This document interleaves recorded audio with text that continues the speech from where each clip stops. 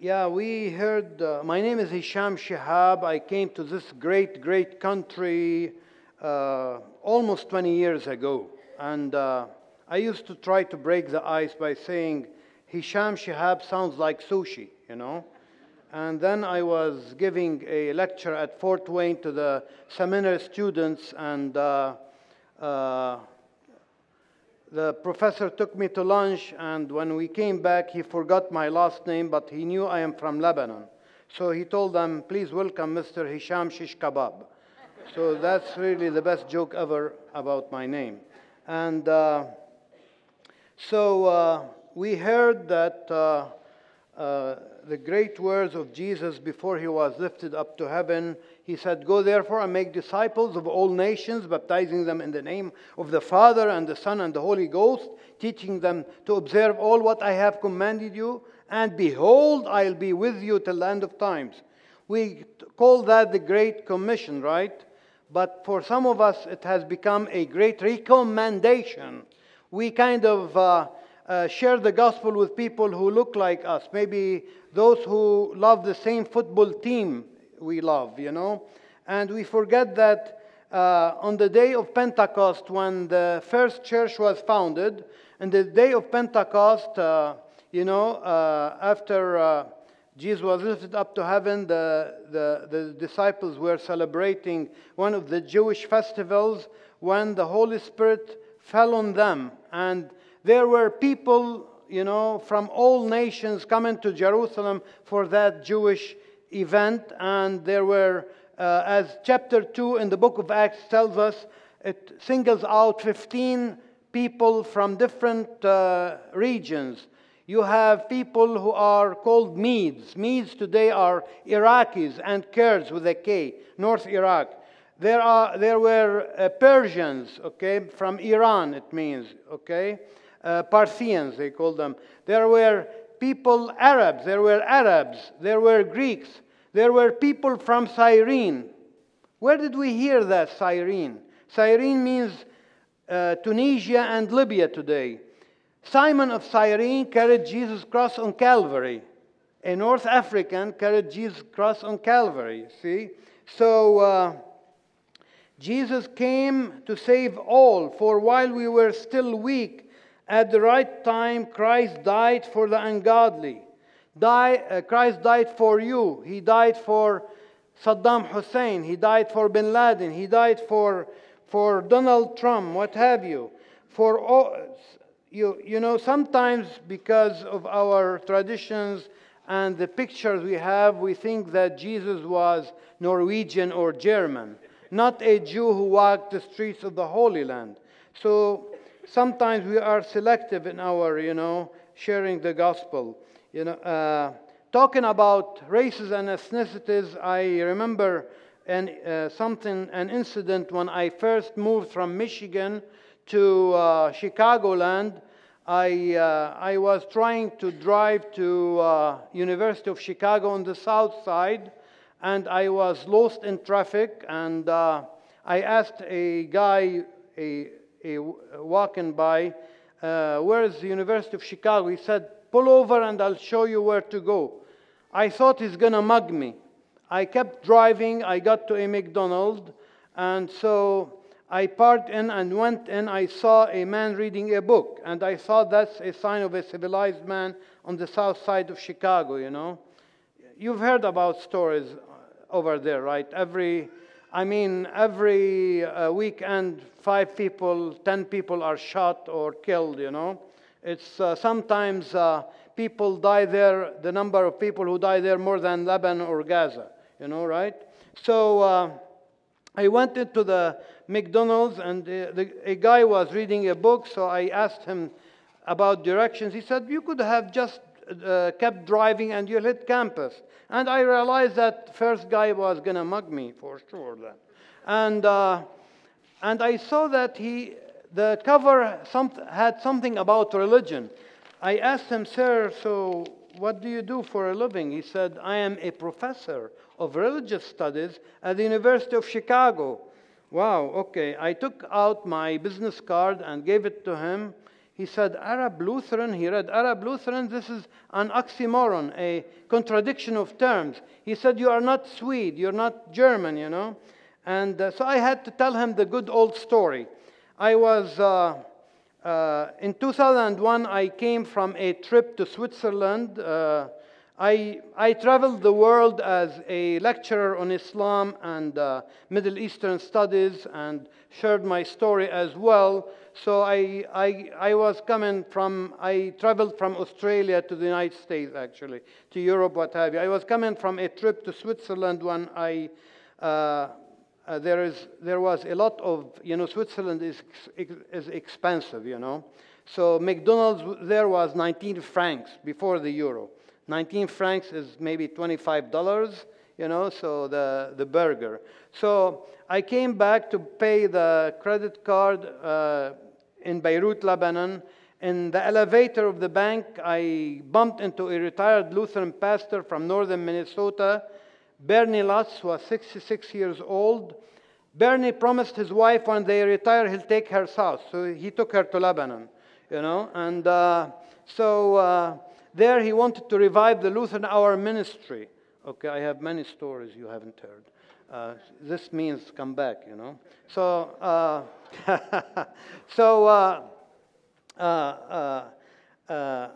Bernie Lutz came to revive the Lutheran Hour ministry. The office was destroyed in the civil war that raged between 1975 and 1989. And so it was 2001. April 2001, I was going into that back building. In the elevator, Bernie Lutz took his business card, was giving the business card to the people around. It was a huge elevator. And he was trying to say, God is love in Arabic. In Arabic, God is love is Allah mahabba. He went habla, habla, habla, habla. Habla means stupid in Arabic. So I laughed and took his card and saw Middle Eastern Lutheran Ministry or something like that. I thought, well, this Lutheran can speak about the Reformation and Martin Luther better than me.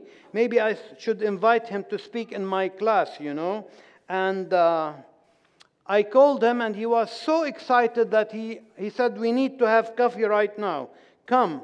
So I walked to his apartment after that, you know, and we were having coffee, and he said, Mr. Hisham, can you help me? I don't really know Arabic, and everybody who came to my office wanted a visa to the U.S., you know, and maybe you can help me with you're a local boy, etc. So I helped him for 3 years, you know, and after that he invited me to come to seminary, Fort Wayne, Indiana. You know, Bernie Lutz, when he went to the holy city, which is St. Louis, I mean, you know, to ask to go, told them, I want to go to Lebanon to share the gospel with Muslims. They told him, why to go to Lebanon? Half of the country is Christian in Lebanon. Half of the population is Christian. Let the Christian Arabs share the gospel with the Muslim Arabs. But the Arab Christians in Lebanon were kind of very selective about the Great Commission. They thought Jesus there is theirs. They thought Muslims are barbarian. And so I was born in 1960 in that beautiful country. It was the Switzerland of the Middle East, Beirut, Lebanon, in a Sunni Muslim family. And instead of sharing the gospel, you know, with us, they killed my only brother, my only sibling, you know. We were in a civil war. I was 15 years old when I was recruited by the Muslim Brotherhood militia. And the civil war was very ugly, and we were kind of, I used to climb go to high-rise buildings and snipe at Christian neighborhoods with my brother as well. And they were very, very hard days. But the Muslim Brotherhood saw in me a man a young man who could be in the future one of their leaders, because I recited the Quran very well, the Book of Islam. Later I memorized more than half of the Quran by heart. And I got the gab, as they say in American English. I speak very well, etc., they thought. in Arabic, not yet English. So they asked me if I would like to be trained to become one of their leaders in the future. I come from a family that's we were 5,000 voters when I left Beirut 20 years ago. Now there are more. The family, I have more than 100 first cousins, you know. And so Lebanon is a country, a special country where Christians were 50% of the country when it was established.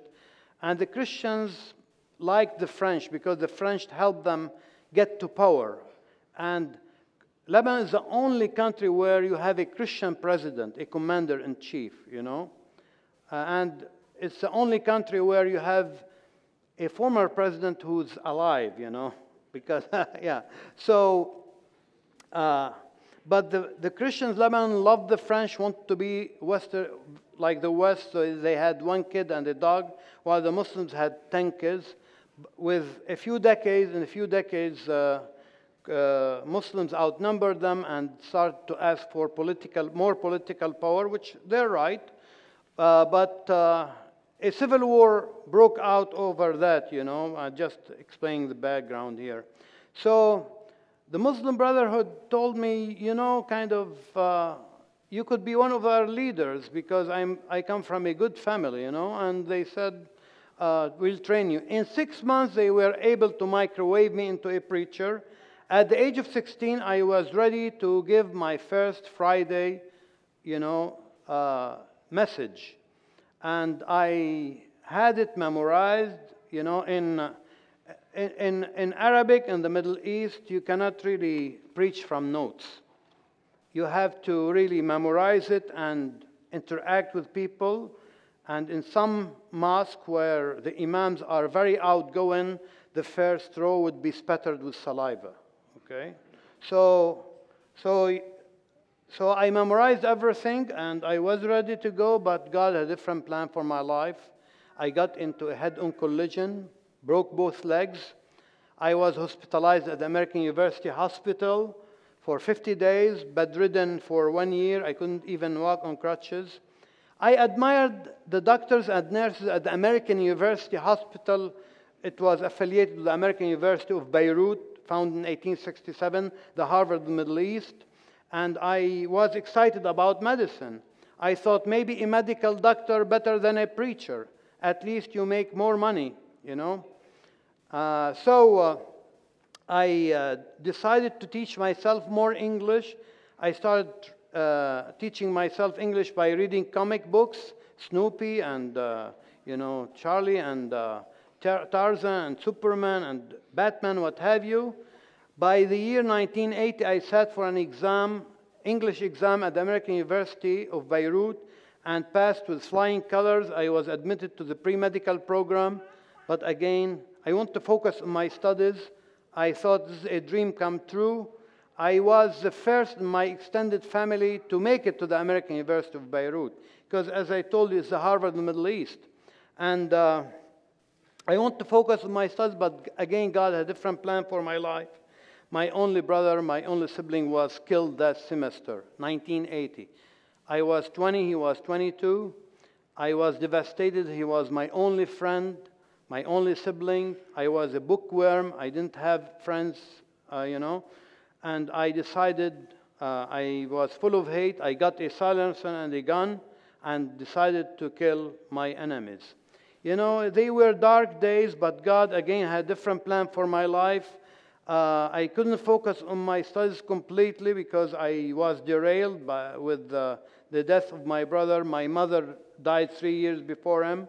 And I thought I could make friends with some of my classmates who were Christians who belonged to that militia in order to ambush them easier. One of them was Druze too. You mentioned Druze, yeah. So I thought maybe I could make friends with them in order to know where they live, how they move at night in order to ambush them. Again, God had a different plan for my life because I signed up for a course of cultural studies, a course of cultural studies that included comparative studies from Greek mythology, selections from the Old Testament, selections from the New Testament, selections from the Quran, the Book of Islam, all in English. Selections from Western philosophy, from Socrates to Nietzsche. So one day I came back from a night of stalking my enemies to the classroom in the morning to hear something that would change my life forever. I heard a selection from the Sermon on the Mount. Love your enemies. The professor was quoting the Sermon on the Mount. Love your enemies. Pray for those who persecute you. I thought, well, I mean, who could love his enemies? Who could turn the other cheek? Jesus mentioned in the Quran, Jesus in the Quran has more miracles than the New Testament. But you don't have the teachings of Jesus in the Quran, you know. And he is really not promoted, demoted to a prophet only. And I thought, this is really ridiculous. Who could turn the other cheek? The next day, the professor came and she quoted Matthew 22. Matthew 22, when Jesus was asked by the Pharisees, Rabbi, what's the greatest commandment? What did he say? Love God with all your heart and with all your soul and with all your mind, and love your neighbor as yourself. I thought to myself, I am a devout Muslim who goes to the mosque at dawn. I used to be very devout that he used to pray at the mosque 5 prayers. Dawn, noon, afternoon, sunset, evening, you know. And if you think it's a big deal to come to church Sunday morning, think about waking up at 4:30 in the morning, having ablutions, you know, wash, and go to the mosque, even in the cold and pitch dark nights of the Civil War, you know. I thought, Muslims are trying to love God more than anybody else.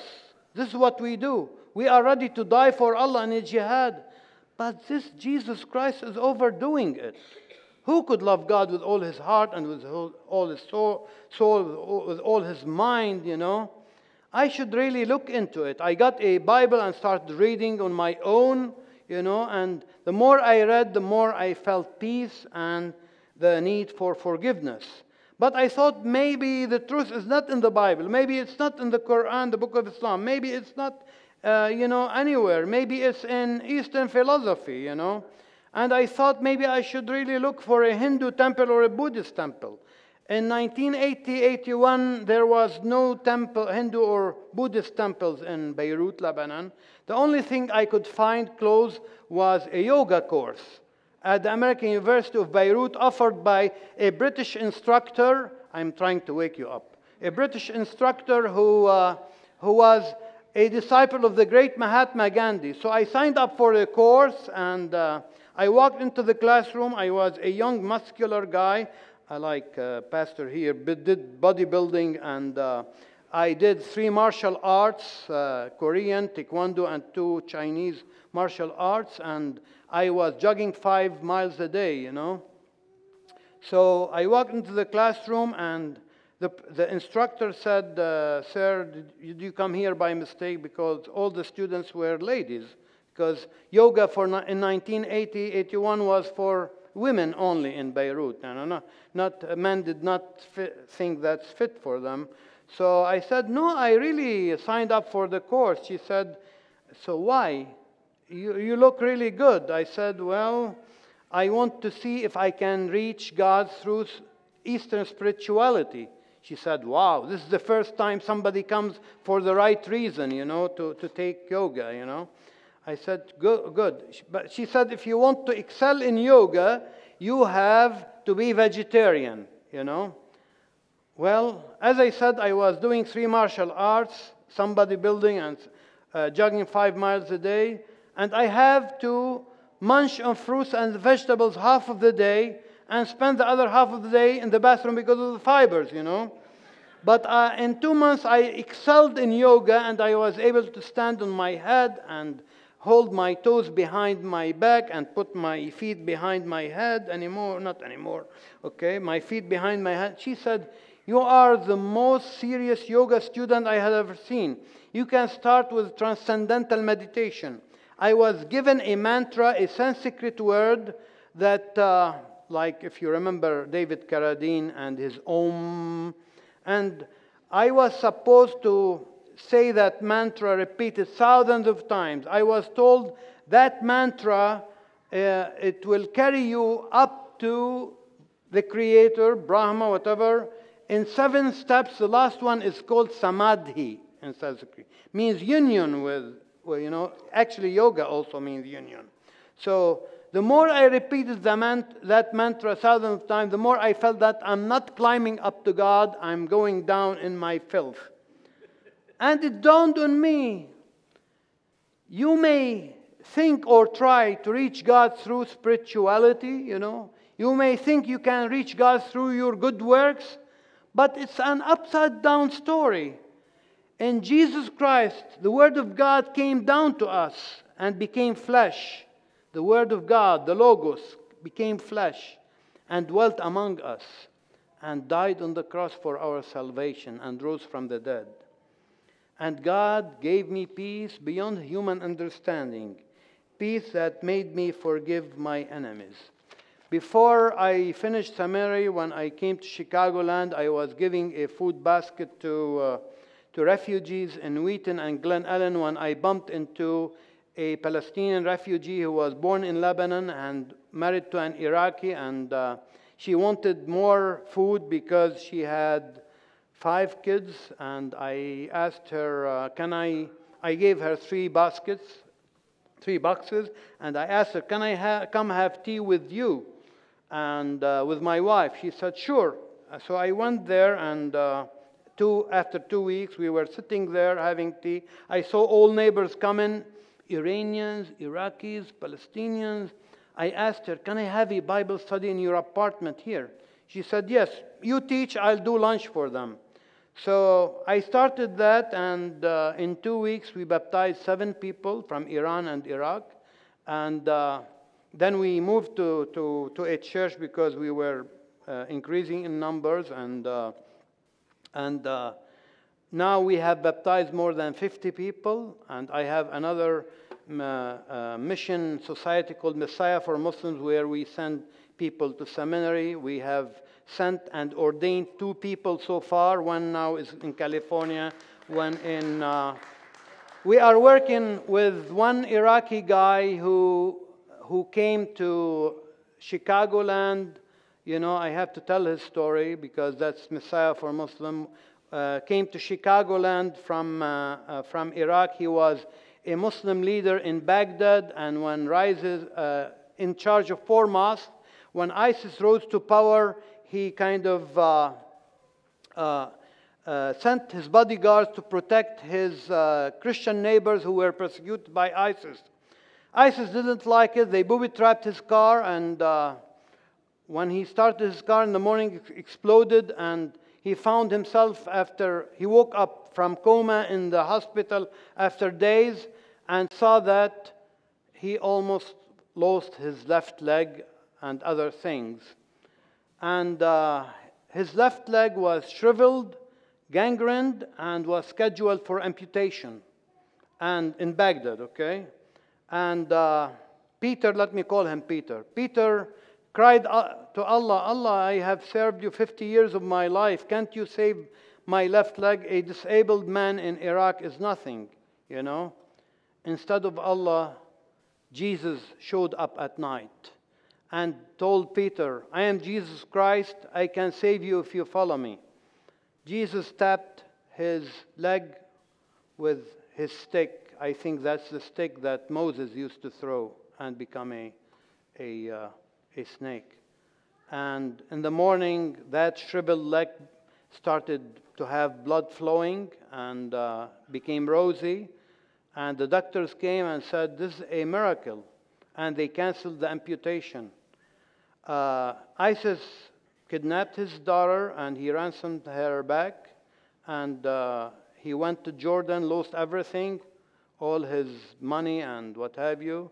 And he made it to Chicagoland through a miracle 3 months ago, where I have been taking care of him. We baptized him end of July, actually. Peter and his family are here now. I'm taking care of them, and we want to send him to seminary. And this is one of the stories. You know, Muslims are seeing Jesus in visions and dreams and coming to church to ask about the Word of God. You cannot be saved by a vision or a dream, but by the Word of God. And Jesus is doing the work. We are not doing the work. And when he said, "Go therefore and make disciples of all nations," he did not stop there. What did he say? "I'll be with you till the end of times." If you surrender to Jesus, he'll use you as an instrument, as a tool in his hand, you know, to reach the nations. And I would wrap with the doxology that St. Paul had in Ephesians 3, because this is really always, for me, very impressive. "Now to him who is able to do far more abundantly than all that we ask or think, according to the power at work within us." In some translations it says, "Now to him who is able to do far more than we can imagine." More than we can imagine, because of the Holy Spirit working within us. Amen. May the Lord of hope fill you with joy and peace, so that by the power of the Holy Spirit you may abound in hope and boldness and reach the lost. In Jesus' precious name we pray. Amen. Amen. Awesome. Thank you, Hisham.